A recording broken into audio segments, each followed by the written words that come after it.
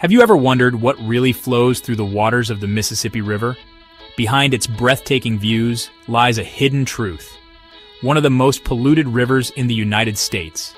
But how did America's most iconic river turn into an environmental crisis? Let's uncover the truth. The Mississippi River isn't just any river, it's the lifeline of America. Stretching over 2,300 miles, it provides drinking water for more than 20 million people.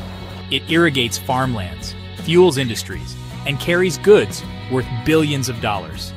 With such massive importance comes an equally massive problem. From farms to cities, contaminants find their way into the river. Over the next few minutes, we'll trace where the pollution comes from and what it means downstream, and whether there's still hope to save it. Farms, factories, and cities. 3 sources feeding a dangerous mix into the Mississippi. Part 2. The hidden pollution sources.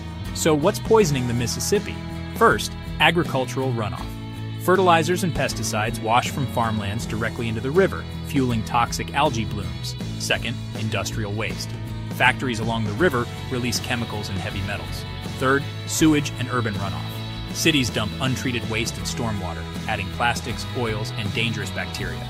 The result? A cocktail of pollution flowing downstream. Next, where all this ends up, the Gulf of Mexico. Every year, the river carries millions of tons of nutrients into the Gulf of Mexico. These nutrients feed algae at scale. That creates a massive dead zone, an area so deprived of oxygen that marine life cannot survive. Fish and marine organisms are pushed out or perish.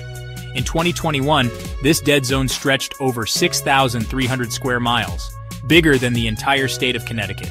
That scale has real economic and ecological cost. The Mississippi's pollution doesn't stop at its banks. Every ecosystem from river to gulf is affected. Nutrient spikes follow planting and heavy rainfall, washing more fertilizer downstream. Scientists track nitrates, phosphates, and oxygen levels to understand the scale. This isn't just an environmental issue, it's human too. Part 4. The human and environmental impact.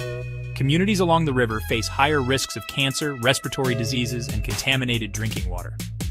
Contaminated drinking water is a daily reality for some. Fishermen lose livelihoods as fish populations collapse. Ecosystems that took thousands of years to form are collapsing in mere decades. The cost is ecological, cultural, and economic, and it's accelerating. But the good news? Change is possible.